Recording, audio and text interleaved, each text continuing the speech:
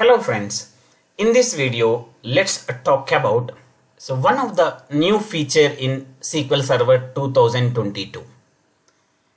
Select window function.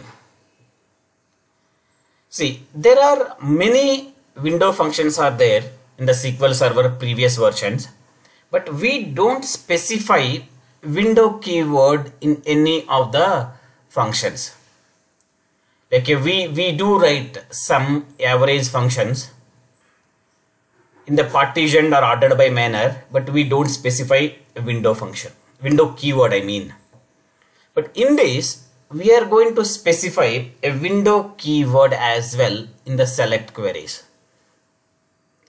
In my aspect, this window function increases the readability of the code, increases the reusability. We will be using this window class in a partitioned and ordered manner, in a partitioned and ordered row set. So let me tell you, this feature doesn't work in the previous versions of SQL Server. So minimum database compatibility is 16.0. Here I am going to use AdventureWorks database to explain this function. So let me show you the Microsoft link where it covered a couple of scenarios. I'll keep this link in the description section. So let's try to follow if you require little more information. So at the end, this window function will be using along with partition by clause and order by clause. At least order by is mandatory, partition is up to you. So partition is the one that divides the query results into a batches or partitions. So order by, again, it orders the data in a specific partition. So now, let me show you, okay, so how to use this function in the AdventureWorks database. So if you are planning to use AdventureWorks database and if you do not have in your machine, I covered how to download and restore AdventureWorks database in the previous video. Let's try to check that as well. So now if you see, this is a very general query. Okay, if you see here, I'm trying to put a row number over partition by postal code, order by sales YTD, and I'm giving a row number for this, and p dot last name, s dot sales YTD, and a dot postal code, and I'm using couple of tables to join this. Salesperson is a table and person is a table, and I'm joining with the business entity ID here, and person dot address and address ID with business entity ID. So where territory ID is not null and sales YTD not equal to 0. Okay, here there is no window function, there is no specific window keyword here.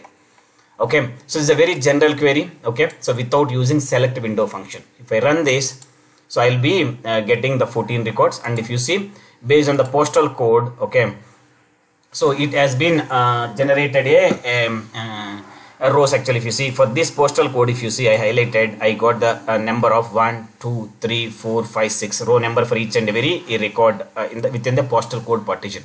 Similarly, in a different partition, I got a row number of 1 2 3 4 5 6 7 8. Okay, now let me try to pick it up with window function. So how to write the same query, so with window function. Now, so let me use the same one. Okay, let me put result won't change. Okay, let me copy the same. So I'll slightly change the same code to keep this as a to make use of window function. Okay, so I'll be using window. Okay, sales YTD not equal to 0 window. So I need to specify a name. Okay, so the name of the window function is win or win1, win2, something like that. Yes. Okay, so I'm going to put this as a this one. Okay, so slight change only, I'm not doing much actually here. Okay, so that's it. So here, since I'm already keeping this code, now whatever the piece of code I'm planning to use here, I need to replace this with a win, whatever the name I gave here. Okay, so I'm giving the name is, instead of this all, okay, I'm keeping as win. So if you really see this, So in the original select query, this all not there now. Okay, so let me quickly run this. You see the data is same. Let me run both the queries. Okay, so even the row number or whatever the number it generated for, if you see Mitchell, the row number is 1 for this. Even the same result, there is no change in the result set as well. If you really understand here, the change happens only instead of keeping this entire partition and order by query in the select part, I moved to the at the end. So and I am keeping the alias name for this all. Okay, so I'm replacing this alias name wherever I have the partition query. So this is how I need to use it. Then I mentioned previously, so how to say it increase the readability of the code, or how to say it increase the reusability. Okay, maybe here, so it's a very basic query which I have this piece of code in a single place, so I don't see much difference here. Okay, maybe there is not much reusability. So when I go to a second scenario where I need to call the same order by class or same partition class in multiple times, then I might be feeling reusability. Let us say if I want to use the same piece of code for multiple columns in the select part, so that time rather than writing this much of code, I can simply call it as a win there. So let me go there here. So I'm going to tell you that single window in a multiple over classes, if you see here. Now, so what I'm trying to tell you is here is select sales order ID, product ID, order quantity, and here I'm using only direct table sales order detail in the AdventureWorks 2022. Okay, here so I specified win as so partition by sales order ID. So I'm splitting the data, I'm partitioning the data based on sales order ID. Now, so if you really see this, if I want to write a normal manner, okay, let me run this query. Okay, so this is the data. So if I want to prepare the same query in the normal manner without Windows function or in the SQL Server 2019, then I have to put this manner. Okay, so wherever it is, I need to put here. Now I don't need this. Okay, so now let me run this. This is how. See now let me repeat my old statement. It increases the readability and reusability of the code. So rather than specifying the same piece of code, I specified in one place and I am using this variable or a window alias name multiple places here. Okay, so it increases the reusability and readability as well. So if you see, so this looks like a big query, maybe, yeah, even we are writing on the top of a single table, might be even, so it is showing this much. Okay, but when you are really dealing in the real time, you might need to join with multiple tables, so that time the query looks little more complex or more big actually. So that's how you can increase the readability and reusability of the code by using select window functions. Similarly, you can do a common specification in a window class. So when I say common specification, so let me tell you what is a common specification.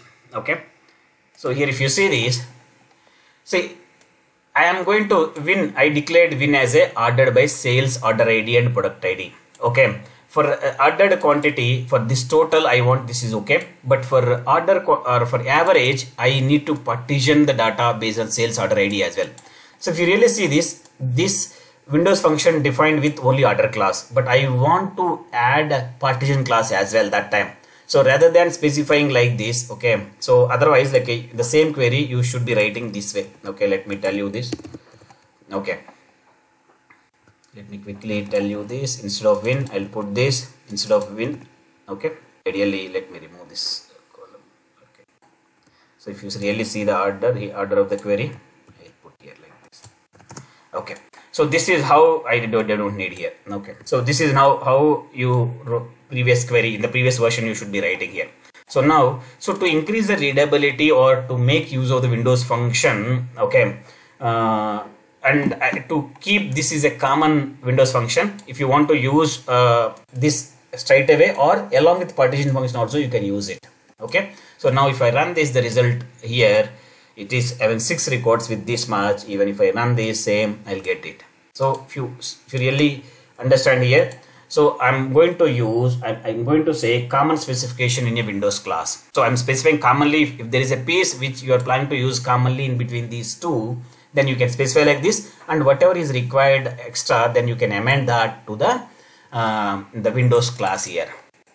So this is how you can write the select Windows function in this manner as well. There is one more, is forward and backward window references. Okay, so let me show you how to see it is forward and backward. So now similarly, like first of all, I know this. Okay, so commonly I can, whatever the common piece of code I want to use it, I'll put it in a Windows function and I can amend whatever is required to me. Okay, similarly it is happened if you really see this now.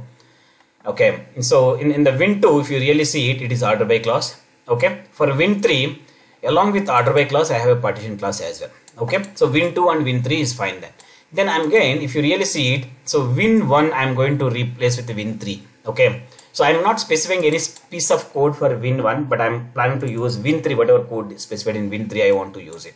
Okay, it is nothing but a backward and forward window references. Now here if you see Win2 and Win1 I am using here. Okay, but I'm not using Win3 because Win3 it is assigned to the Win1. Okay, let me run this query.